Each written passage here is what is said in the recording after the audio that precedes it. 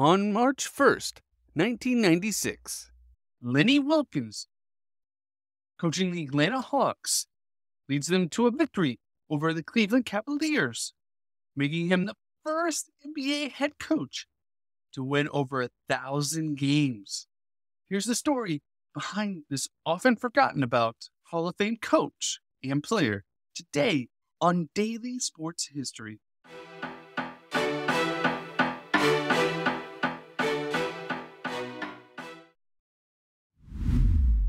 Welcome to Daily Sports History. I'm Ethan Reese, your guide to a rapid deep dive into sports history every day. Lenny Wilkens was born in New York and grew up in Brooklyn back in the 1940s and 50s, and grew to love the game of basketball, which New York was the epicenter for at the time. Though he struggled for playing time on his high school team, making it as a freshman but not playing until his junior year, he was able to get a scholarship from Providence College with a little help from his father, and that's where his career really took off. He became a two-time All-American at Providence, leading them to their first NIT appearance, which at the time was the major final college tournament, and led them to the finals of the NIT in 1960, something Providence had never done before. And when he left, he was the second leading scorer all time in school history.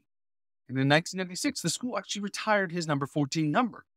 And he was doing so well that he got drafted number 6 overall by the St. Louis Hawks in the 1960 NBA draft. But at the time, there was only 8 teams. The first 2 picks that year were Oscar Robertson and Jerry West, 2 Hall of Fame NBA players. But the Hawks were a really good team, and he helped bolster that team, helping them all the way to the finals his rookie year, where they eventually lost to the Boston Celtics.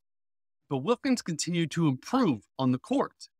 Despite only being 6'1", he showed great skill as a point guard, and in the 68th season, he was voted second in the MVP race, losing to the dominant force at the time, Wilt Chamberlain.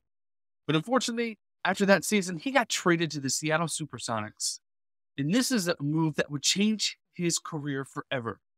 Because after being in Seattle for a year, they fired their head coach, and the owner came to Lenny and asked, "Would you be a player coach for us?" Originally he said no, but the owner eventually wore him down, as Lenny thought, well, everyone already says I'm a coach on the court. Why couldn't I be the actual coach as well? And he helped improve that team to get a winning record by his 3rd season coaching the team. Despite leading them to the winning record, they missed the playoffs, and the team decided to trade him to Cleveland, in a very unpopular move, as he was ingrained with the Supersonics in the city of Seattle, and over 200 season ticket holders signed a petition saying they would be relinquishing their tickets if this trade went through, and sadly it did.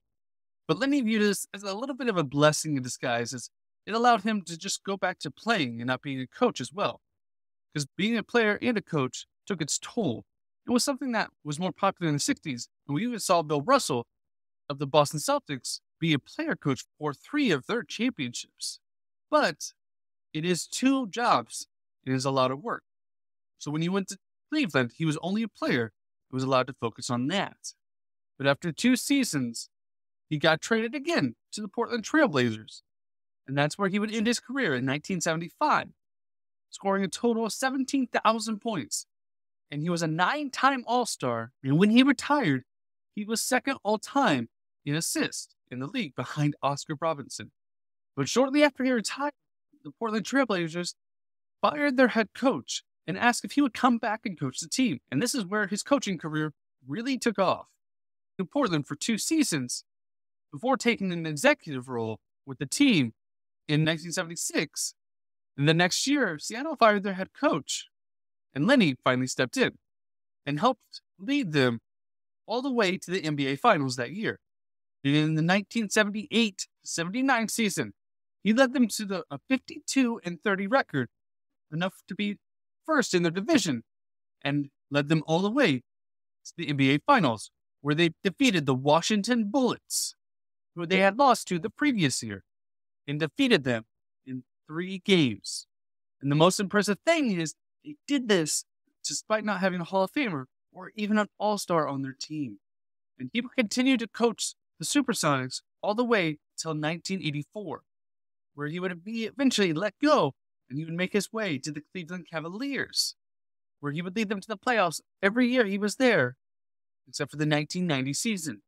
And after being let go, he made his way to Atlanta Hawks, where he would continue to have success there. But in January 1995, while coaching the Hawks, he became the all-time winningest coach, passing Boston Celtics legend Red Auerbach with his 939th win. In the following year, he would win his 1,000th game on March 1st, 1996, when the Hawks beat his former team, the Cleveland Cavaliers, 74-68. And after missing the playoffs in the 2000 season, Atlanta would let Wilkens go, where he would make his way to Toronto to coach for 3 seasons, making the playoffs his first 2 seasons. And he would go on to finish his career with the New York Knicks. And he finished his career with 1,332 wins all time, which was the most upon his retirement. He has since been passed by Don Nelson and Greg Popovich. But another record Lenny does have is he also has the most losses by a head coach, with 1,155. But despite having the most losses, he still has a winning record as a head coach. And he's often forgot about when we talk about the greatest coaches of all time. You always throw out people like Red Auerbach, Phil Jackson, Greg Popovich. Understandably, they have way more NBA titles than Lenny Wilkens ever had. But we often forget about the players Lenny Wilkens also had, as those other great coaches had multiple Hall of Fame players on their team. And Lenny Wilkens only ever coached one Hall of Fame player, and that was himself. He never got the chance to have a Hall of Fame player on his team and grow a dynasty, which he may have. That one NBA title he had no Hall of Famers on the team. They were just a great team together.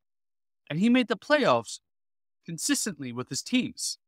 But despite that, he's often forgotten about.